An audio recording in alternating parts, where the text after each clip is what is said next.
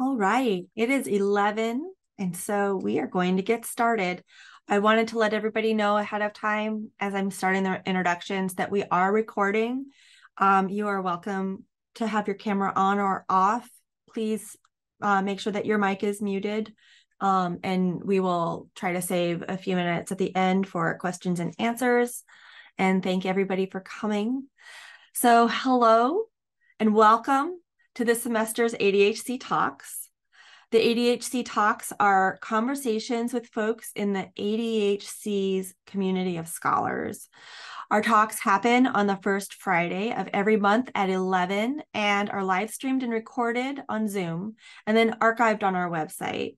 These conversations are semi-structured, and I've sent our guest a list of starter questions that we're going to build off of, and we will allow the conversation to organically evolve from there. I'm Sara Whitver. I'm the head of the Alabama Digital Humanities Center here at the University of Alabama Libraries. And today I am so excited to be joined by Dr. George Daniels. Dr. Daniels is an associate professor of journalism and creative media at the University of Alabama. This year, he's also a Pedagogy Innovation Fellow for the HistoryMakers.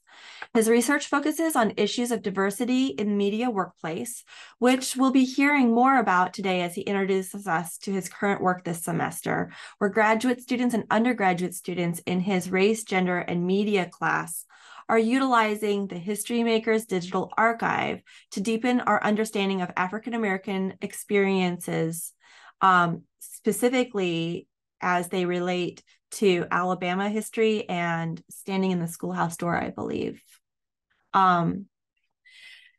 So without any further ado, we're going to hop in to our interview questions. Welcome, Dr. Daniels. Sarah, thank you so much. It is exciting to participate in my very first ADHC talks. I've not spent a lot of time in the ADHC, so to be online talking with you and others on campus, just a great day. And also, it's the first day of a brand new month, so welcome to September. Welcome to September. Yes. And it's a beautiful day. It's not 100 degrees. Yes, absolutely. Yet. But my thermometer is saying that it's 85 outside. So that's a really nice break. Dr. Daniels, can you tell us a little bit about your research?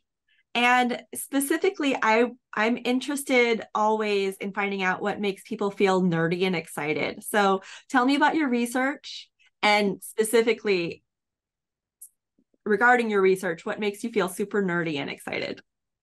Well, you mentioned diversity and media workplace, and diversity is something that I have been connected to since I came out of the womb 53 years ago, because I'm from an underrepresented racial group in this country called, now we call ourselves African Americans. And so from the very day I was born, I came into a world that still doesn't always treat people who are African American the same as they treat others. And that is a challenge, but it is also an advantage because it means I have a story to tell. And not only have I had a story to tell, but there are like 3,000 people like me who've told their stories, and they're recorded in the HistoryMakers. And so in my research on media, and in particular media messages and the people who make those messages, I'm always trying to capture stories and incorporate those stories, whether they be stories of the past, stories of the present, or stories where we're going to go in the future. And so that is what I have been doing for many years. This is my 21st year at the University of Alabama. Think about that for a moment, that when I started here, my students in my 9 a.m. journalistic principles and practices class, Monday, Wednesday, Friday, weren't born. You were not even born. Okay.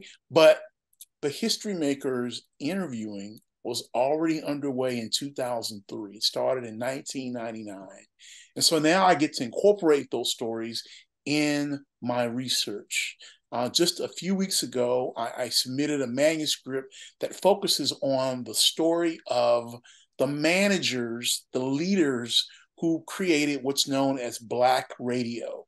That is radio programming that is oriented toward, formatted for, that reflects the experiences of those who are African American.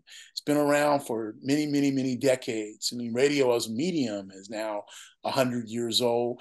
And we know that within those 100 years, there have been urban or Black formatted programming for decades. But what we haven't heard is the experiences of the people who lead those radio stations. And so the piece I just finished really pulled in about 15 different oral histories and what we learned from those oral histories about the journey of those radio leaders. And in the process of doing that, I had to get deep into the words that were said, the transcriptions. I also, in some of my research, have found myself going through lots of file folders and transcriptions. And I think when you get excited about stuff, when you are a pack rat like I am, you save everything. When you see a stack of old things people want to get rid of, you go, don't throw it away. There's stuff in there. There's a study in there. That's the nerdy part of the research that I do. When you talk about getting excited about newspapers, old newspapers, old may be 2020 or old may be 1820. That's kind of the nerdy part of what I do as an emerging media historian, but also as one who's interested in what can those stories tell us about where we are in 2023 and where we're going in 2024 and 2025. So that's an example of some of the research that I've been doing in 2023. Wonderful. I love that connection of like nerdy and old pack rat stuff. I think that's very like we can all recognize that. Well, libraries have a good place to keep all that stuff. And unfortunately, my house has become a library, and my office is a lot. I have so many libraries, and my friends and my family say, "When are you going to throw away some of that stuff?"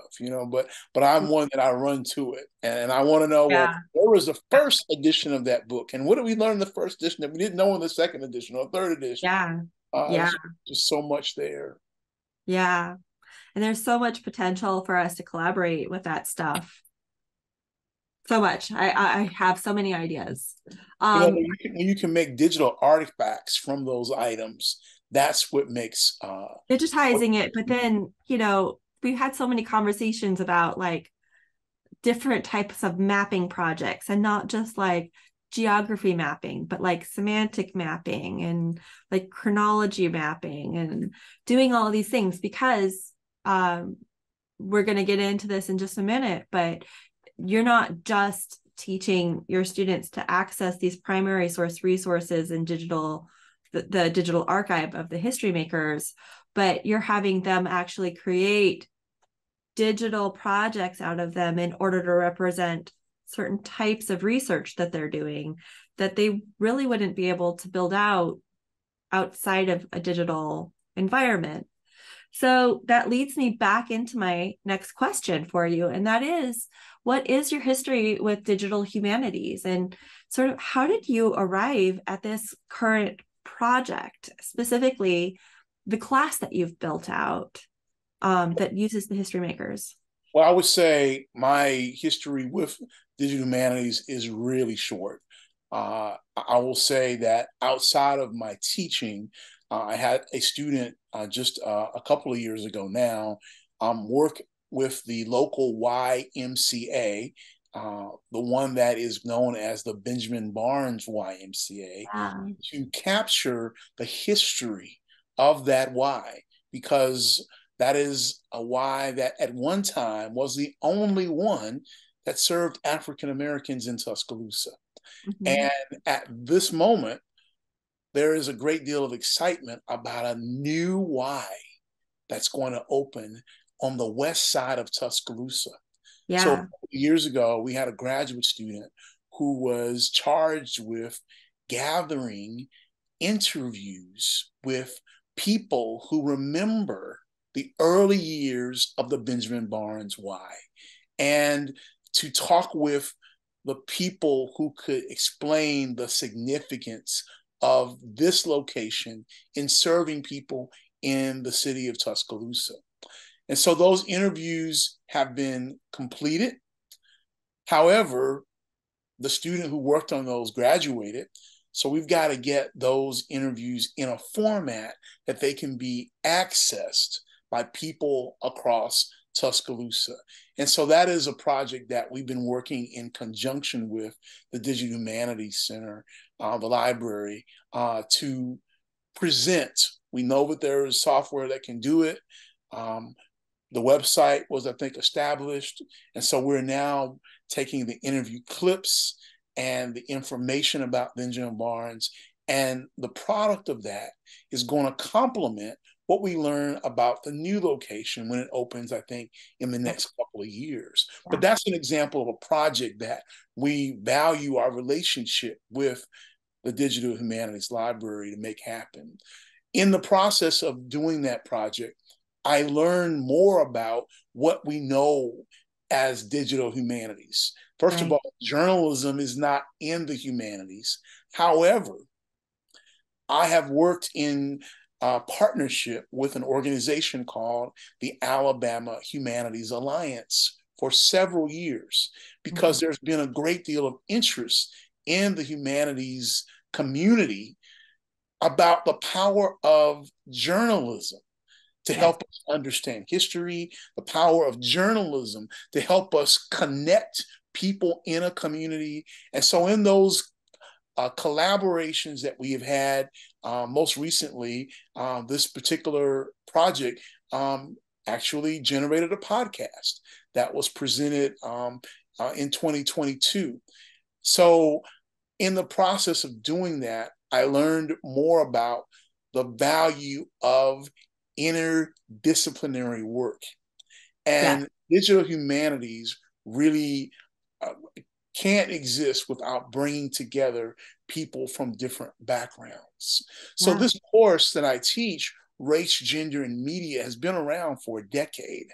But most of our work has focused on documentaries, videos, news messages, public relations campaigns, advertising, and what they tell us about race and what they tell us about gender.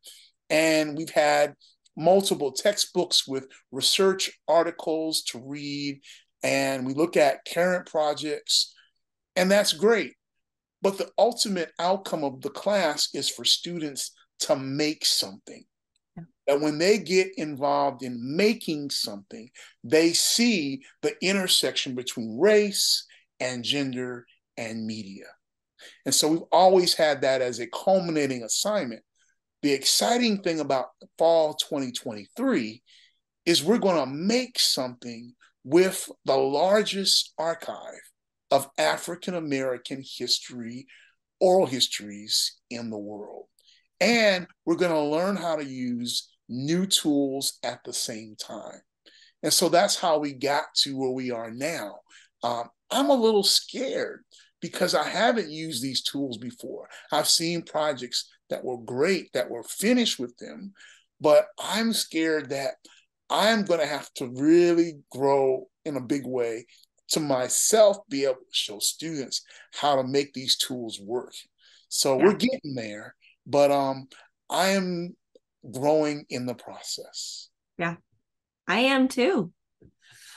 I have not worked this closely with a class on their graded assignments in my capacity as digital humanities librarian.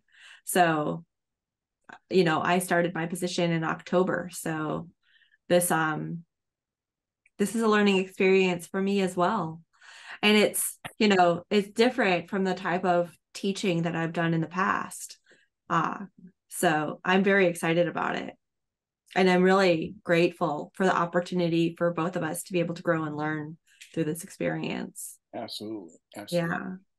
Can you tell us some more specifics about your project that your students are going to be working on and sort of what your goals are for assigning these projects and who is your audience for them? Sure. I think it would be good to introduce the history makers because that'll be central to the assignments. And then I'll talk more about the assignments if that's okay. Perfect. Why don't we do that? I'm going to share my screen and just tell you a little bit more about history makers because the history makers digital archive is what is the engine of the assignment this year. And we can do many things with media. Some students in the past have just made a PowerPoint, which is what I'm showing you right now. And it's not the product as much as it is the process that we want students to learn from. But when you put together information from different sources and share it with others and explain it to others, you're demonstrating your learning. But the History Makers database is a new part of the University of Alabama library of databases. It really came to us just over a year ago. Yeah. And it is something that I think is extremely valuable. But as the largest digital archive of African American oral histories, there is no place in the world that has 3,000 voices, hours and hours of video, all in one place. And it is housed at the Library of Congress, right next to the other archive that is a historic gathering of voices, and that is the WPA Slave Narratives. Some of you remember the Works Progress Administration. Well, decades ago, there were efforts made to sit down with former enslaved Africans and ask them to tell their stories. Well, those recorded stories are housed in the same facility in suburban Washington, D.C. as the 3,000 oral histories of African Americans who are history makers. And this initiative really began more than 2 decades ago by a woman based in Chicago. Her name is Juliana Richardson. And she said, we must be intentional about capturing the stories from the 20th century that these African American heroes and sheroes are passing on. And they have wisdom to share. And that wisdom needs to be recorded so that another generation can grow and develop from what they've shared. And so that archive, while the operation is headquartered in Chicago, it is housed at the Library of Congress. And all of those videos tell us so much. We're talking about 11,000 hours of content that you can search. We're also talking about interviews with not just people in media, but arts and business, fashion, astronauts. These interviews were conducted in hundreds of towns and cities, some even outside of the US.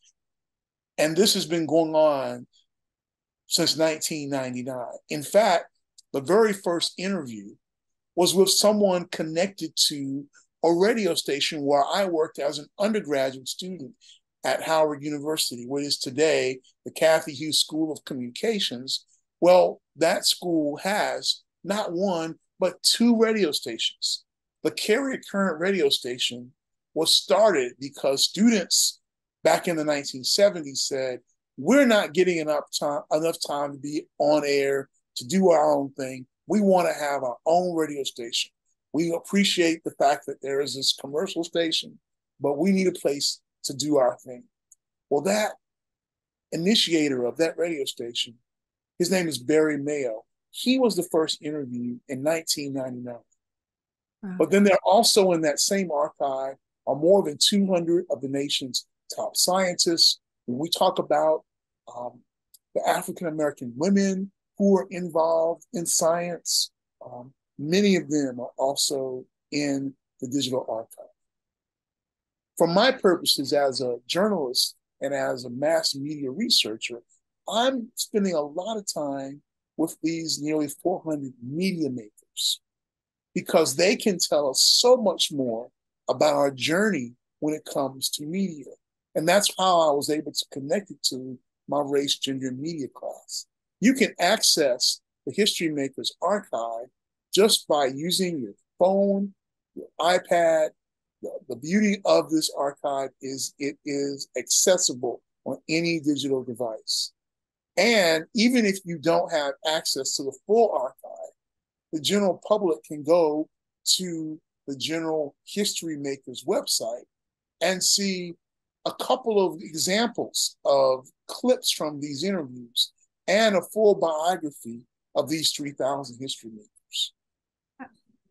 Here at the University of Alabama, we are excited because we have access to the full archive. And that allows me to then engage my students in searching that archive for information related to the topics of my class. I'm teaching a class in race, gender, and media. There are many, many subtopics that we're covering, but I can get into the collection using some pre-established tags or topics, whether they be historical or biographical, qualities of the interviewees, or I can do it based on a person I really want to interview, like Maya Angelou. And I find that person through a maker directory. And once I've watched the interview, I can determine, do I want to use that particular clip? In this example on the slide, you see Asian American because under the topic of race, gender, and media, we're going to have a unit on Asian Americans media. Well, the archive is African Americans, but you best believe these African Americans were also connected to Asia, East Asia, South Asia. And so when we talk about Asian Americans, there are messages from these African Americans about Asian Americans. And so I can go through the clips, find ones that are related to what I'm teaching or what I'm researching as a student. And now I have the ability to build a story. I can do searching with phrases. I can do searching with wildcards, like the use of that asterisk. There are many, many ways I can search that archive. But that archive is what I am so excited to bring into the class, not only for the student project, which I mentioned earlier, but what we're talking about is reimagining what the syllabus looks like. Yes. You know, in 2023 and 2022, really since George Floyd in 2020, the race record, there's been an increased discussion about what do I do to diversify the readings and assignments in what I'm teaching. That process, sometimes called scrubbing my syllabus, is all about asking how inclusive is my content in my class. And so when I really began to use the digital archive, I learned not only is there information about Asian Americans in that archive, but there's information about media management. There's information about Afro or Afrocentricity. There's information about radio and public relations and advertising, that these stories of African Americans are American stories. And that is what I can use to teach students about the core learning outcomes of my class. And so the readings that we're doing are supplemented with clips from the digital archives. And I'm not just pre-selecting all the clips for the students to watch. I am sending them to the archive to find clips about immigration, to find clips about um, politics and race, to find clips about sports and media, to find clips about minority ownership, to find clips about Alabama and integration and George Wallace and libraries and engineering. There are so many things that they can go and search for themselves and bring them to the class. So one of the assignments in the class is called You Search. And that means you go to the archive, we give you a topic, we may even give you a reading, and we say, now from that reading, what are some things you can find more information in the archive? So what that does is it empowers the students to drive their own learning. It mandates active learning, and it puts them in the driver's seat of what we're doing with our class periods and what we're learning. So it's a mixture of teaching them to use the archive, bring the content to the class, connect the archive to what they've read, and then, as we mentioned earlier, make something.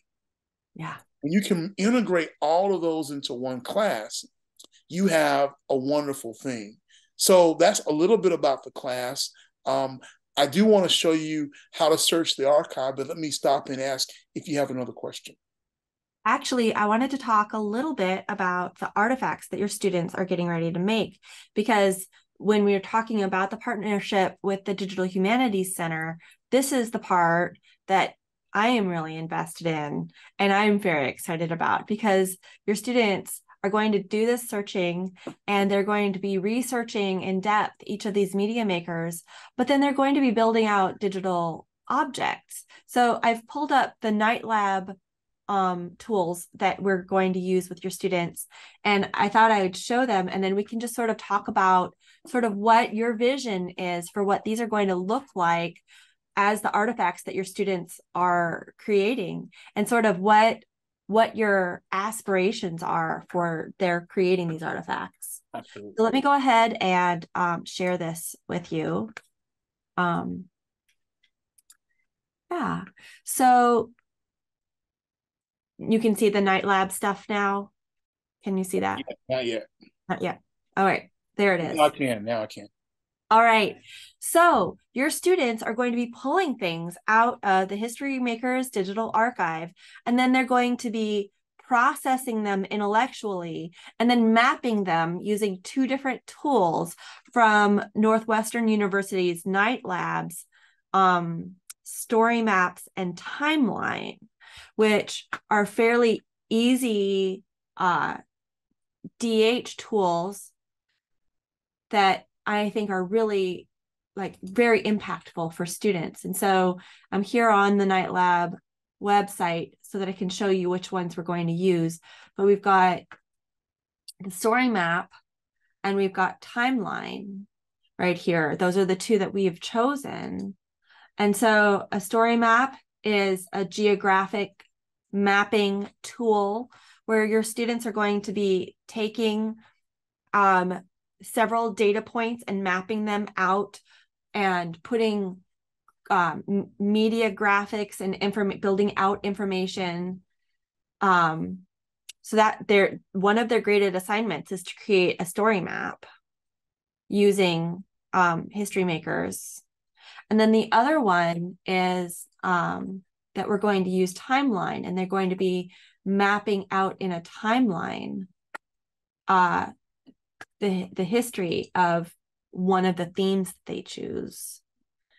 So would you like to talk a little bit more about how the use of these tools are going to support your learning outcomes for your course? Sure. As I mentioned earlier, one of the things we always shoot for is the students are not just consuming media and analyzing media, but they are able to make something. Yes. And so because the archive is rich with stories, rich with different locations, rich with anecdotes over decades, even some anecdotes over a short period of time. When you use the story map and the timeline, you are able to take that content and create something new. So we start with the archive itself. And if I'm going to share, if that's okay, I'm going to go back to the HistoryMakers website itself. And you can get to this by going to the university libraries and looking at databases. And so every day when you log into HistoryMakers, you're able to see those interviewees who were born on that day. It's a neat little feature, and I have spent a lot of time late at night and more than once have seen these change because the day has changed from one day to the next. But the power in this is the different ways you're able to go to the maker directory. So let's say I wanted to look for people who have a connection to the Crimson Tide. I could use a maker directory to find someone who is African American, who might have connected to the Crimson Tide, maybe been a member of the football team. Or I could use the search and ask in the archive as a whole, what can we learn about Crimson Tide in the archive? And I'm going to put that in quotes because I don't want words that are crimson and words that are tide. I want those to be together. And when I do that, I come up with 4 stories. So there are 4 video clips from HistoryMakers talking about Crimson Tide. Now, let's see what they say about the Crimson Tide. I left Lafayette in '86. Okay. And I left there to go to be the executive officer on USS Blueback, SS 581. And Blueback was stationed in San Diego, California. We operated primarily up and down the Pacific coast, and we lived in San Diego in those days. I guess the more notable thing. So the beauty of this is while you're listening, you can also read ahead because all of the archive, 100% of it, is digitized and transcribed. Well, when you look ahead, you can find out that this word combination, Crimson Tide, has also been used as a title of a book. But it doesn't have anything to do with the Alabama Crimson Tide. So this is not one we're going to use. But we found it anyway. What about Les Payne? What does he have to say about the Crimson Tide? The other thing I remember about the South is that I saw the Klan once when we had moved from 16th Street to 22nd Street, and there was one night shortly around dusk, there was this long line of cars, that drove by our neighborhood. And someone said they were the Klan. They didn't stop or intimidate, but someone said that was the Klan. I mean, the adults whispered that it was the Klan. They didn't tell us. We were children. They didn't tell us anything, They told. I didn't know what the Klan was at that point, obviously.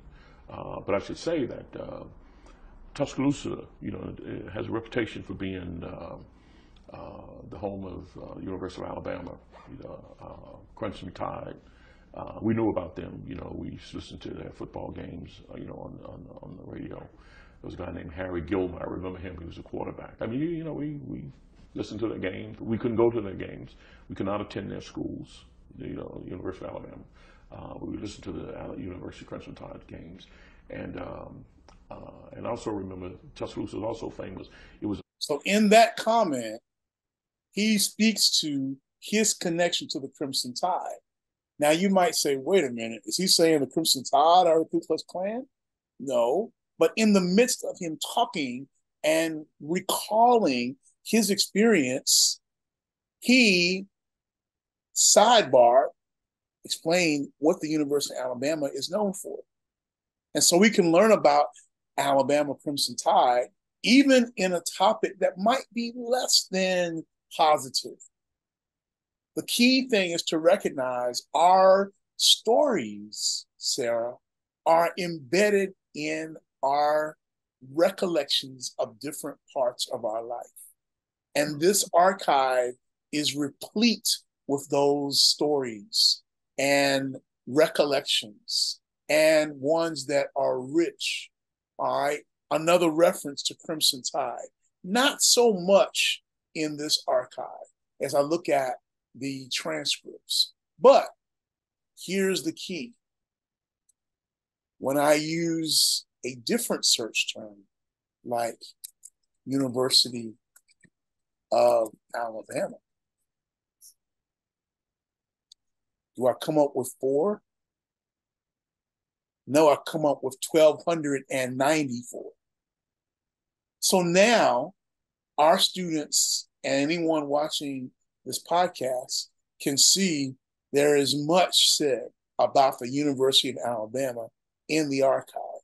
And so the key with this class and these assignments is to then develop a way to go through these interview clips and find a story, a narrative that you can then visually depict. First, you want to, as I showed on my presentation slide, call the clips and see what we can learn.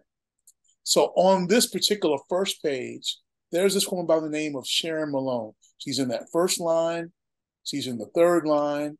She's in the fourth line. Who is Sharon Malone? So the other thing that I wanted to ask, which you just alluded to, can you tell me what family life was like? You know, because you're the baby, and I didn't even realize. So Vivian had already integrated the. So how old were you when Vivian entered?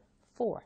4. Okay, so you really have no memory of that. No, my first memory of that, you know, and sometimes you incorporate other people's memories into your own. You know, I've heard the story so many times.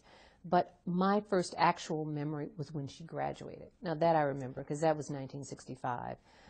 So yeah, Vivian went to the University of Alabama, June 11th, 1963. Okay. And can you just tell that story since Yes. we're here, and then I'll go to the family life. Sure. My sister Vivian went to, again, everybody in my family graduated, you know, high school through the public segregated high school, Central High. And when she graduated high school, there was, she had some little mix-up about her transcript not getting out on time and whatever, and she wanted to apply to, the University of Alabama had an extension school in Mobile, which was also not integrated. And my parents didn't have a lot of money, so, you know, the thought of going out of state or going someplace that she really could have gone wasn't really an option for her. So she decided, you know, she wanted to go someplace that was in-state.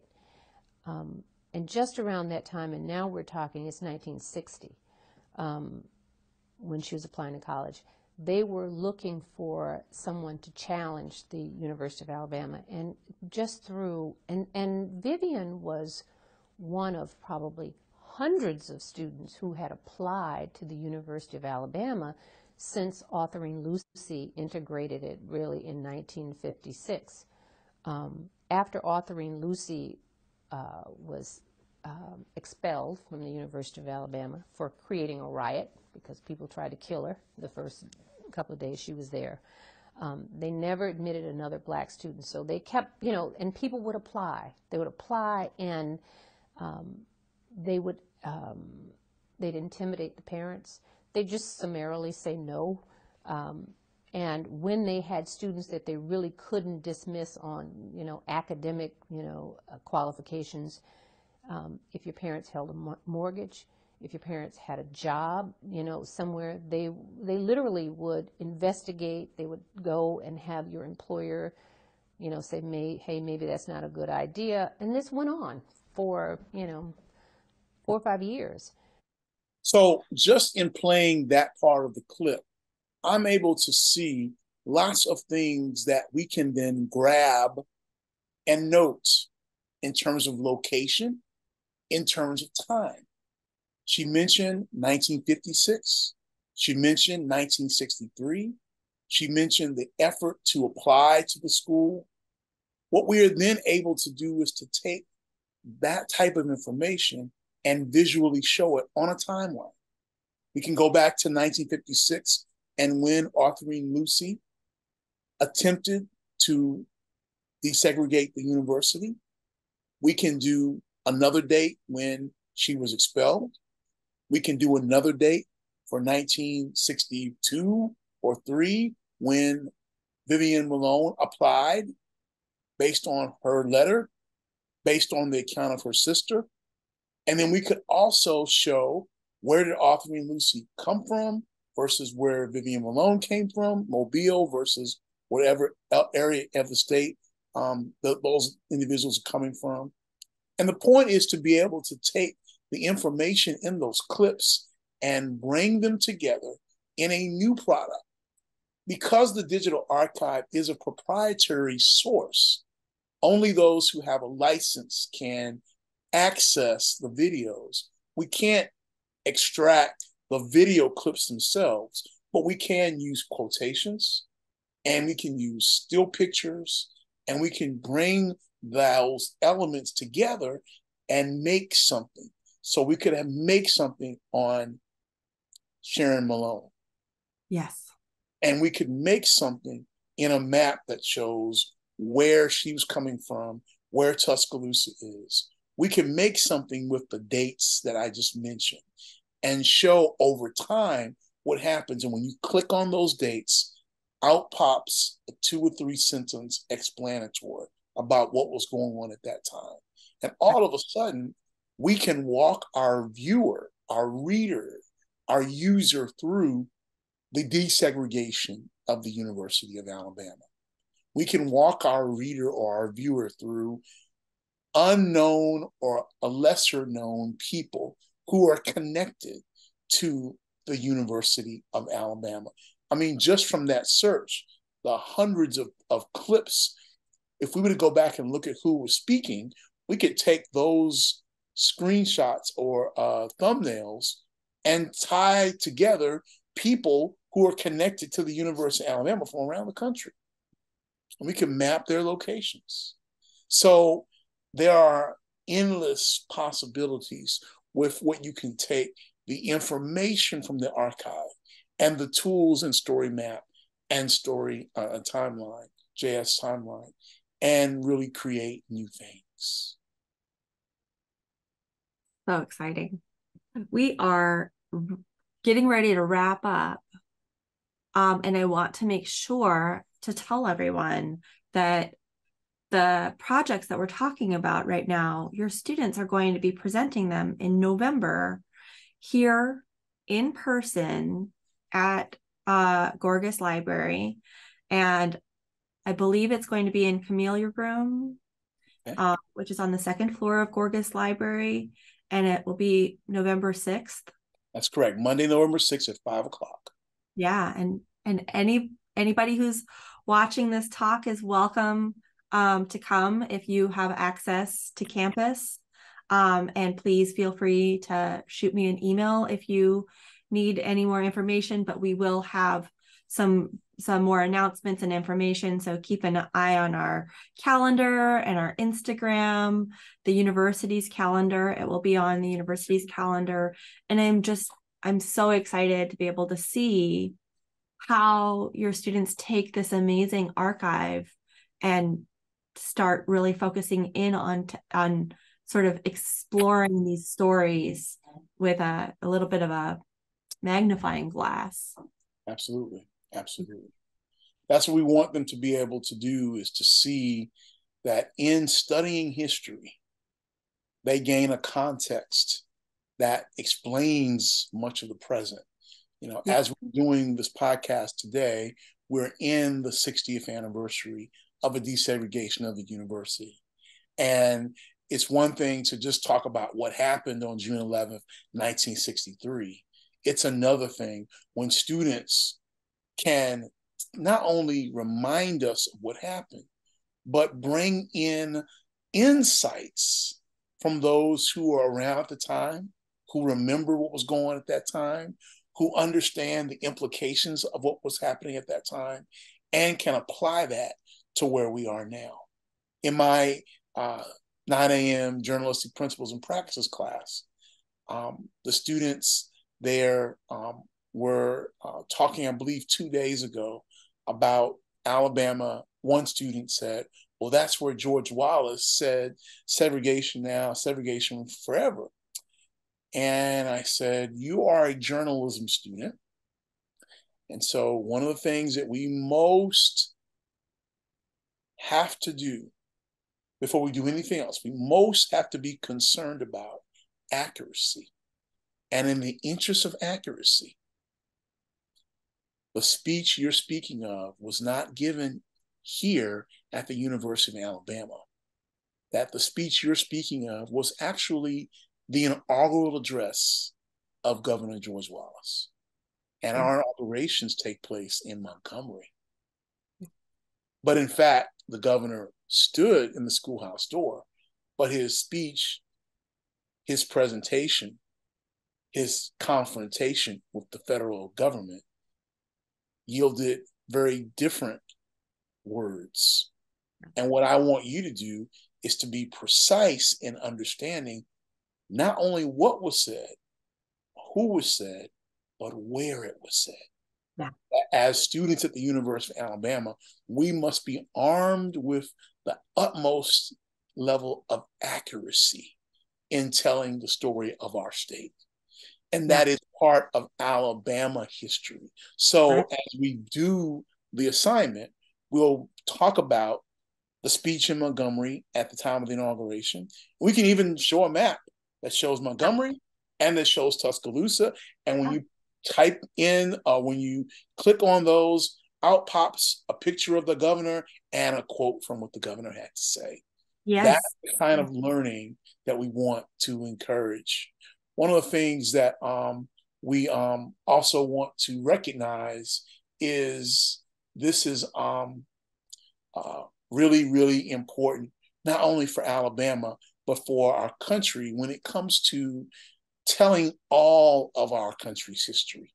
Yes. Some people have argued that it's best to leave things in the past, especially things that might make us uncomfortable. Yeah. And what I happen to believe is in your revelation about what you didn't know about the past, you can have a better understanding of the present.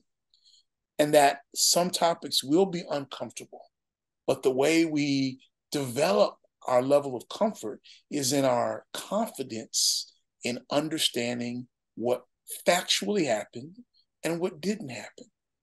And so as that political debate continues, if our students can get into this archive and hear the real stories like we heard today, hear the discussion about the Crimson Tide and the same answer as someone talking about the Ku Klux Klan, hear from a relative who was a 4 or 5-year-old child who has been educated about what happened in 1963 and can talk about it today, hear it in our own words, the learning opportunities are enormous. Yeah. And your students' ability to visualize those through these tools is really going to underline that idea of accuracy and contextualization in a way that perhaps just saying it out loud perhaps doesn't. Because when we see points on a map or we see points on a timeline, we are able to incorporate that into our understanding and our knowledge and be able to assimilate that and differentiate those events much differently than if we were just reading through a narrative. Absolutely. And I think that is one of the amazing beauties of your students being able to communicate out these stories that they're listening to and reading through these oral history interviews. You know, they're able to process them in a way that is a lot more impactful for their audience, right? Absolutely.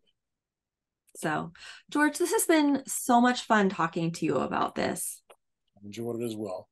Yeah. One of the things we're trying to do as Pedagogy Innovation Fellows is get the word out about HistoryMakers, because many of our campuses haven't had the archive very long, and we just want every opportunity we can to share the archive, but also to communicate to our colleagues across campus that you can make this work in your class. It doesn't have to be a media class. It doesn't have to be a history class. But there are other ways to use it. In a reporting class where I'm teaching students how to gather information, how to interview, I'm having them use the archive to watch the HistoryMakers interviews as the interviewers are asking the questions. Yes, and I think that's so nice as a skill. model. It's a really nice model. Well, you and I have discussed the potential of the university libraries and the Alabama Digital Humanities Center supporting some sort of professional development opportunity here on campus by bringing the HistoryMakers to campus for our colleagues to be able to get more experience with them. And I'm really hoping to be able to make that happen as well. Absolutely. So, all right. I think we need to go ahead and wrap up, but this has been such a lovely conversation and I appreciate you so much. And I'm looking forward to meeting your students next week, I believe, for our first class visit that I'm having. And I really thank you for your generosity of time and spending this time talking to me today, and for the opportunity to work with you with this class. Thank you for supporting us. We so value our partnership with university libraries. Over the years, I have always had positive experiences when I connect a library faculty member with the work that I'm doing in Reese Pfeiffer Hall and communication. And that's where the magic happens, when we get together and the students learn, hey, there's more to what we do than just what happens in journalism or communication. When we can use the resources of our libraries, it takes it to a whole nother level. So that's the beauty of this. And I am looking forward to what the students are going to produce this semester. Yeah. Well, thank you so much to everyone who has joined us live or is watching this sometime soon before next month. I believe that next month our October guest is going to be Rebecca Salser, and she's going to be talking about the Dancing Digital Archive project that she's working on. So I'm looking forward to that. And George, we will be processing this video and getting it up on our website as soon as we can manage that. But the thing that takes a little tiny bit of time is that we have to take the transcript and turn it into captions. But I believe that we've been spending some time working on that workflow to make sure that we meet all of the accessibility needs of our viewers. So we will get that done and get this up. I will email you a link as soon as it's up. I'm hoping it'll be up in the next week or so. So thank you so much. And you have a wonderful rest of your day.